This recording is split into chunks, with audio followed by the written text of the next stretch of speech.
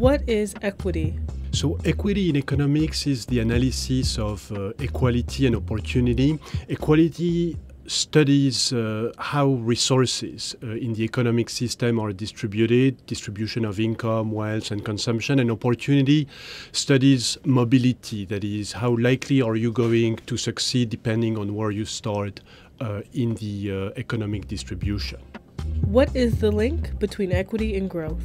So orthodox economists think that inequality is good to growth because it motivates people to work hard. However, this may be true in models where markets work perfectly, but in reality, this is not a good description of the world. That is, the key idea is a simple one. If talented people are poor, they cannot invest in their education or develop their business ideas.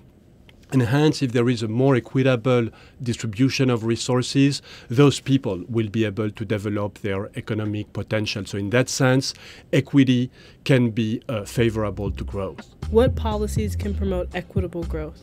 So the government can affect equity and growth in many ways. So there are many dimensions to the problem. So in the end, it's really an empirical question. We have to go policy by policy and understand which one works and which one doesn't. But in the short run, in the United States case, inequality has increased so much, with so much of economic growth going to the top of the income distribution, that a natural place to start to redistribute resources would be to increase taxation on the rich, both for redistribution and also to raise the revenue we need for the many policy priorities that will be needed in the medium run.